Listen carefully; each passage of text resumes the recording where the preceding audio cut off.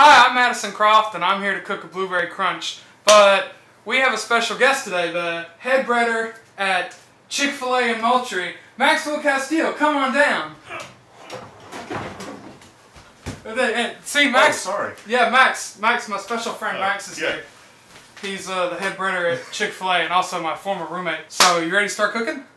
Sure, but hey, you gotta make sure you wash your hands first. That's Chick-fil-A protocol. Oh yeah, you're right. Okay. Yeah. I'm done washing my hands, so now the protocol will be to dry them, right? Yeah. God, it's hot here. You're gonna want to dispose of your wet napkin, whatever they call it. We have 3 cups of blueberries, half a cup of sugar, and then how much sugar is in that one, Max? 1/4 of a cup. 1/4 of a cup, and then we have a stick of butter cut up, and a little bowl of 1 whole cup of pecans. One whole chopped cup of chopped pecans.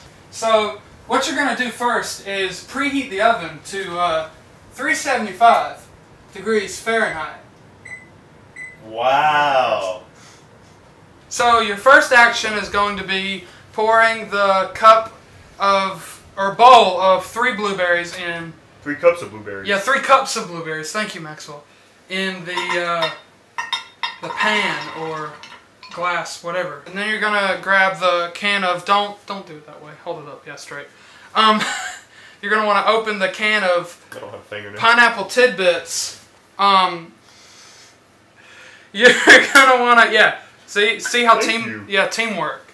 Just slowly let it drain out all into the blueberries, and let all the pineapples fall out as they will. Kind of let that mix in a little bit more, and you're going to want to kind of mush it in together.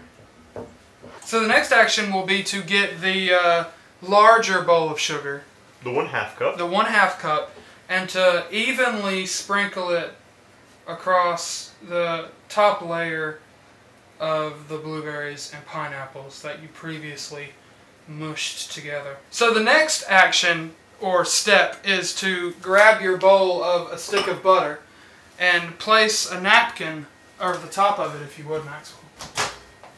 I'm going to place it into the microwave.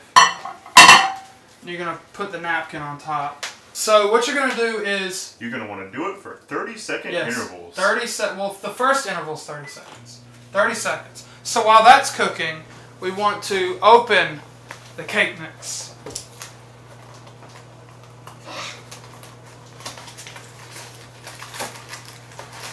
And spread it over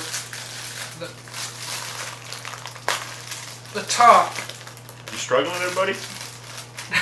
Absolutely not. You're sweating pinballs, bro. Evenly. So yeah, like so.